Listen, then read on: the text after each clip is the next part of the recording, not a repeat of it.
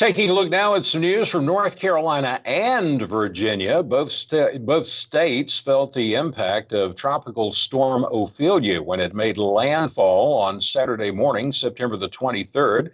While the eastern parts of both states felt the direct impact of the storm, the Star News TV viewing area also felt it, but fared rather well, only receiving rain, heavy at times, and gusty winds. But it was enough to cause several events to close down altogether, and it also caused a race at Martinsville Speedway to be delayed by one day. Ophelia made landfall at 6:15 on Saturday morning near Emerald Isle, North Carolina, with maximum sustained winds of 70 miles per hour. While the storm's winds steadily weakened throughout the day, periods of heavy rain, gusty winds, and coastal flooding came to parts of North Carolina before Ophelia moved into southeastern Virginia.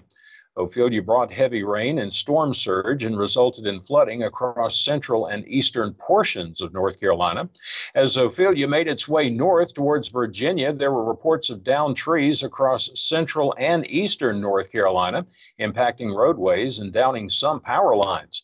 At one point, the North Carolina Department of Public Safety reported more than 50,000 scattered power outages. That was on Saturday morning. In an abundance of caution, swiftwater rescue teams were staged in areas around eastern North Carolina in case rescues were needed.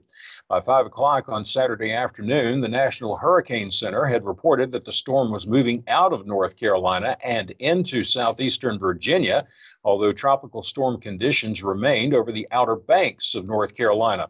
Both North Carolina Governor Roy Cooper and Virginia Governor Glenn Youngkin had declared states of emergency ahead of Tropical Storm Ophelia. As previously mentioned, several events around the Star News TV region were canceled on Saturday because of the effects of the storm being felt in the area.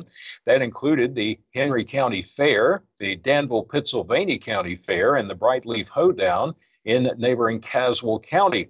It also caused officials to postpone the Valley Star Credit Union 300, which was at Martinsville Speedway. It was scheduled to be ran on Saturday the 23rd. However, the race took place on Sunday the 24th at the Speedway.